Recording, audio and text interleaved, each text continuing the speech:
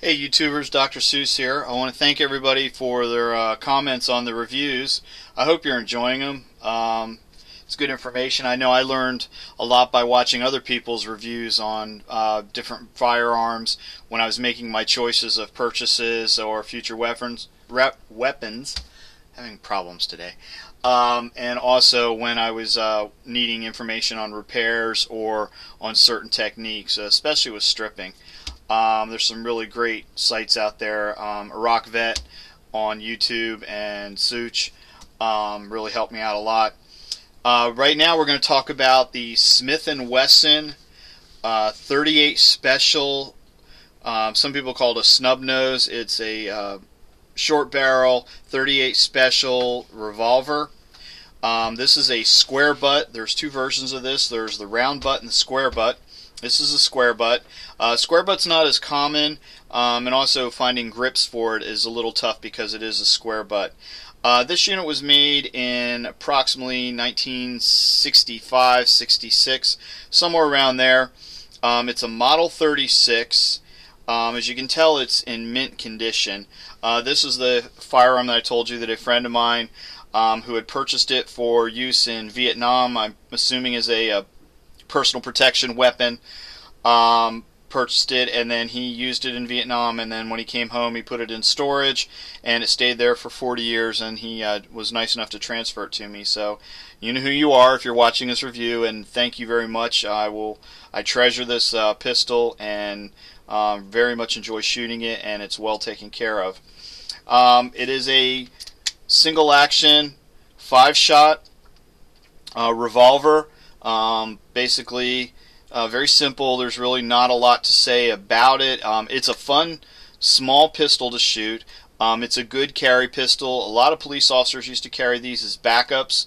My opinion on a backup firearm, if you're carrying an ankle holster or something along those lines, the nice thing about a revolver is you don't have to worry about any actions like a semi-automatic.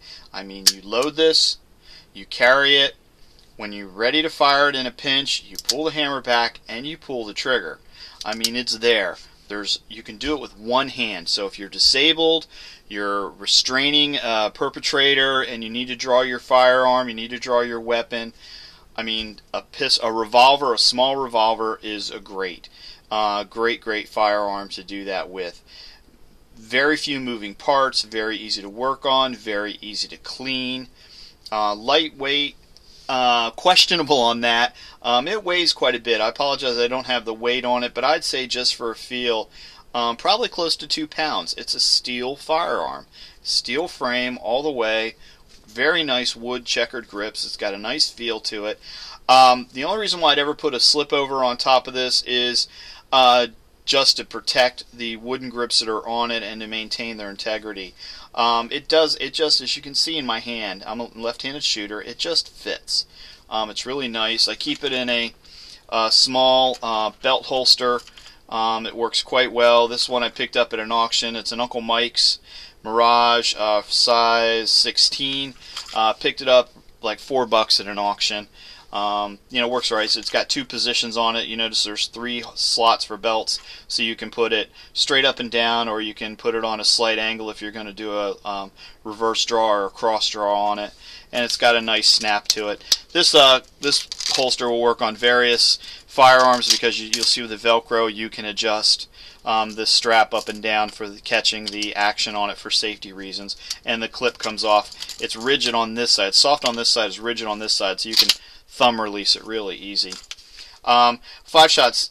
Disadvantage with this, with the small frame, I do have a speed loader for it, but as you'll see, the drum sets really close to the frame and right by the logo, the Smith & Wesson logo. If you're using a speed loader, for those of you familiar with them, you have to get it right over the drum, turn the knob, and it'll release the rounds into it, into the drum. The problem with that is the speed loader has a bigger circumference than the drum, and it doesn't fit real tight. So I bought one to try it out. Not real happy with it. Haven't used it since. My biggest concern is I don't want to scratch the finish on the firearm. And again, I'm not in any situation where I've got to do speed loading. So when I'm at the range, it doesn't take very long to open up the drum and load 5 rounds into it. It's really smooth. It's quiet. You don't hear a thing. I memean, this is really, really a nice firearm. This one does have a very light trigger pull, as you'll see, and it's okay to air fire these. You'll see I just barely have to tap it, and she rocks. With this kind of pistol, if you've never shot a revolver before, especially single action revolver like this, if you're target shooting, what I recommend is go ahead and single shot at a time, pull the hammer back, take aim, place your finger on the trigger, and when you're ready, discharge the firearm. Because to pull the trigger back, this has a real light trigger when it's in the cocked position.